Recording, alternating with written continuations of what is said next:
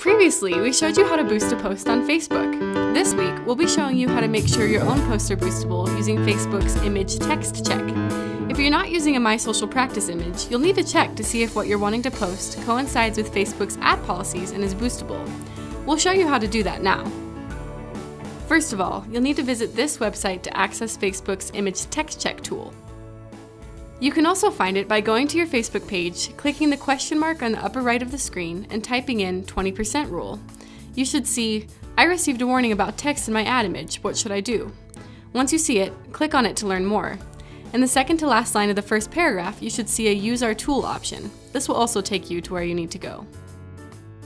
Before we leave this page, let's go over the basics of Facebook's ad policies. To put it simply, a good rule of thumb to follow is, the less text, the better. The more text you have on an image, the less likely it is that you'll be able to run your ad and reach a larger audience. To check this, Facebook placed posts into one of 4 categories, depending on how text-heavy the image is.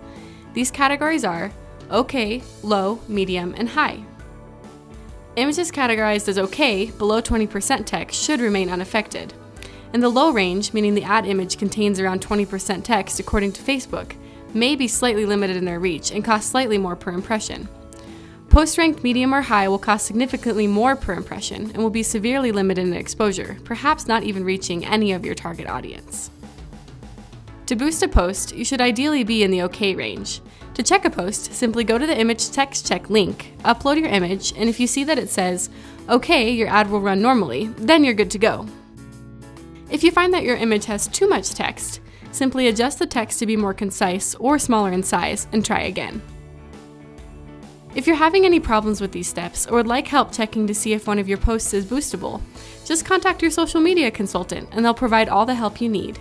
And as always, thanks for choosing My Social Practice.